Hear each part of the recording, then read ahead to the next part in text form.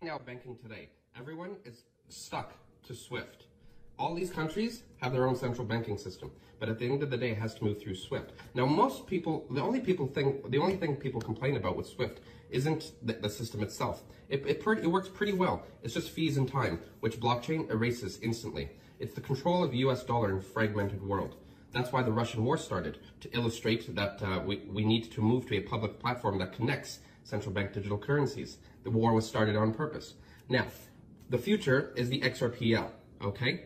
The XRPL was chosen years ago, and all countries now no longer will be fragmented from one another because there's no country sitting in the middle. SWIFT announced that they will use digital assets for cross-border payments. So if SWIFT right now is moving all the money in the world, and they just announced that they will be using digital assets cross-border payments, there's only two tokens that do that. Only two, Stellar and Ripple. That's it.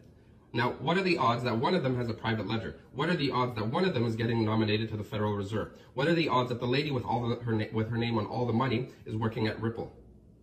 Why? Because this is the future. You want to know why countries are okay with this and not okay with this? Because this is country agnostic, which means nobody is reliant on anybody anymore. So what happens now? Now you have different central banks upgrading to ISO in November, and you'll have the XRPL. And everything will be connected through ILP automatically, de facto, because if you use this, this has to happen. So this connects to this. This connects to Internet of Things, other blockchains. Do you understand? What does that mean then? If SWIFT and RippleNet, it becomes the mafia of money. Do you understand interface integration? Ripple is the mafia of cryptocurrency.